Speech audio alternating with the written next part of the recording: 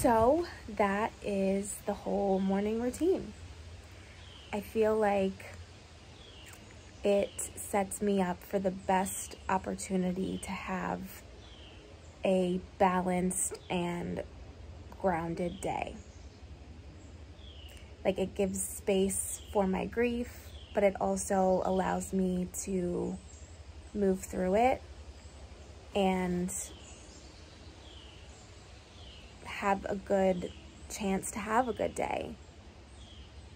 So I'm really grateful for that. But I also wanted to share, I used to be really hard on myself, and I continue to work on not being so hard on myself if I don't get to all of the morning routine, or if any part of it is different, or, you know, if something goes awry or I don't have enough time. Like, I'm trying to not be so hard on myself about that and give myself grace to just do the best I can for myself each day. Because I think when I used to define a routine and then I didn't do it, I would be disappointed in myself. I would feel like I already failed, and I would be mad, and it just literally did the opposite of what it's supposed to do.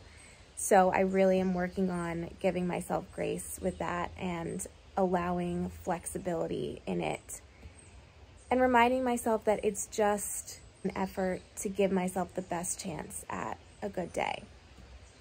You know, not getting to all of it does not mean I'm going to have a bad day, but also doing all of it doesn't necessarily guarantee a good day either. It just gives me the best chance and allows me to, like,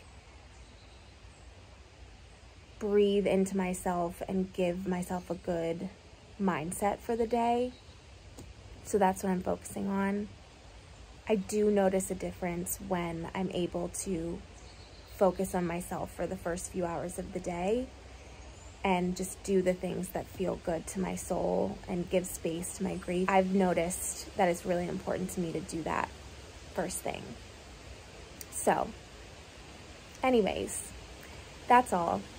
I hope that this was helpful to you, if that's why you were watching this, or maybe it was inspirational in some way for you to define your own routine. Either way, thank you for watching.